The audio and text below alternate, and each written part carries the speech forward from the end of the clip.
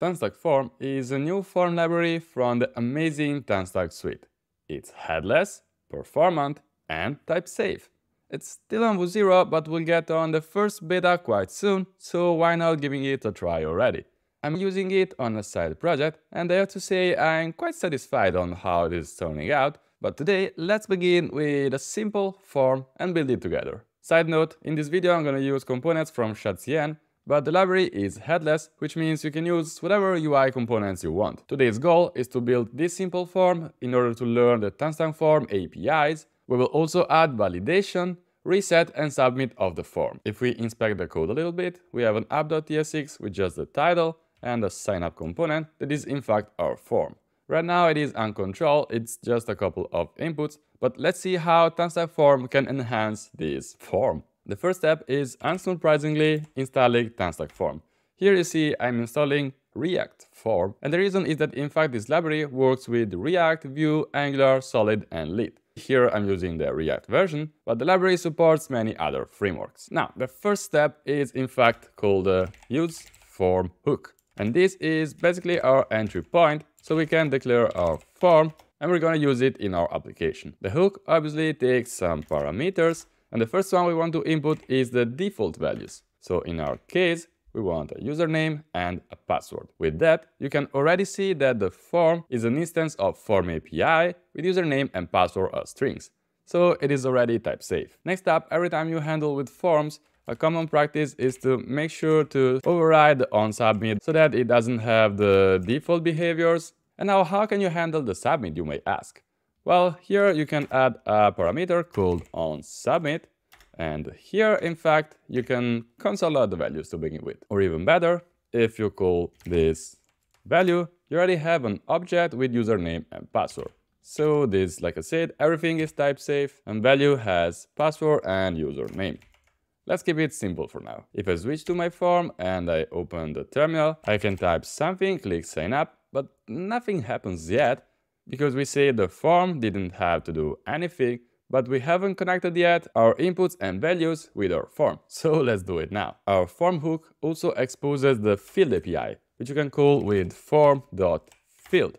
And this is a component which matches exactly one of the fields of our form. There's a name property, which obviously has only two valid values, username and password. You can pass username, and you can now put your component inside the children field. So let me wrap this one here and close the component. Now there's still an error, and the reason is that you're not supposed to just pass some JSX code, but also through render props here, you have to pass a field, and this is what you're gonna use to have control over the components. This means the value of our input will be field.state.value, and the onChange will take the event and field.handleChange, where we can pass our e.target.value. So this is the first one. We did the username, and we can do pretty much the same with the password. So let's copy paste it here. We can super quick replace our username with password. We have the capital P here, password type here, and with that it should already work. So let's give it a try. I can type something here, I can type something there, and if I click on sign up, nothing happens. The reason here is that our button is not inside the form. So if we want to submit from a button outside the form, we can obviously do that with form.handleSubmit.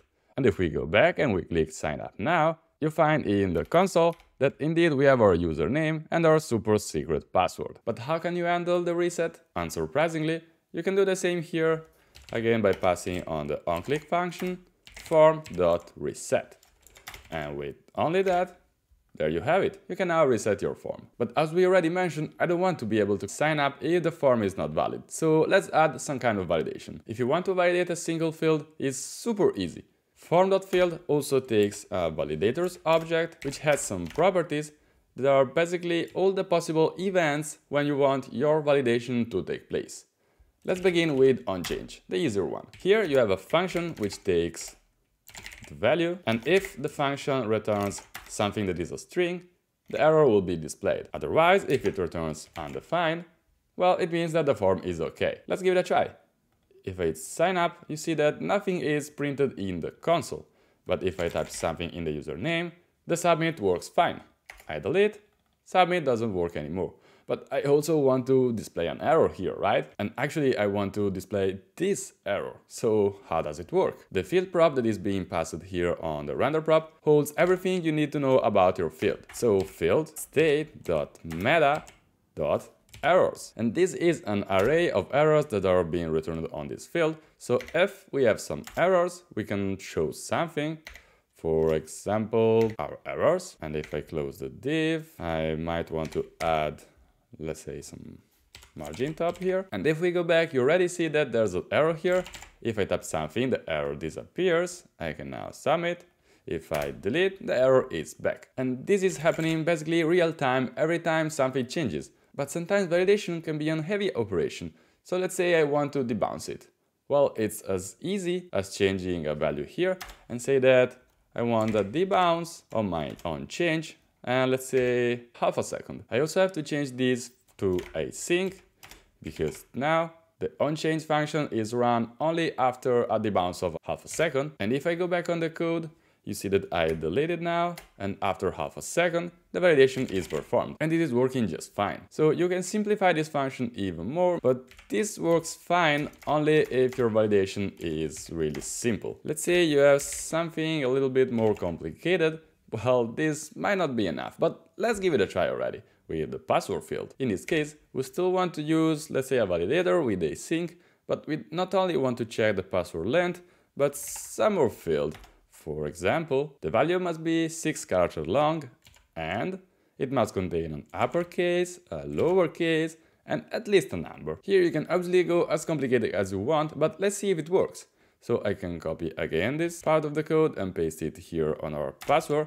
This can obviously become a component by itself, which takes the error and shows them, but let's see if it works. So if I click sign up now, password must be at least 6 characters long.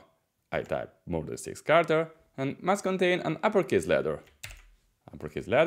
number, and finally our form is fine. I can click sign up, and well, this was my secret password. If I delete the number after half a second, I can no longer click on sign up. The cool thing here is that if you want to extract this logic, you can even use some libraries like Zod or Valibot, but we'll cover that on another video. In fact, I'm planning to make an entire video dedicated on async validation, using validation libraries, and so on. So if you're interested, I recommend you subscribing to the channel. I was also thinking about a video on nested fields and dynamic values with arrays, where you can have a dynamic number of items in your form, and I'm testing this feature on a tiny side project here, so I think it might be interesting to share it in a dedicated video. In any case, the code of this project is already on GitHub in case you want to have a look. If you're interested in TanStack Form, this new library, don't forget to subscribe to the channel and hit like of the video, because this is the first video of a series where I'm gonna cover some of the most useful features. Thanks for watching and see you soon. Bye!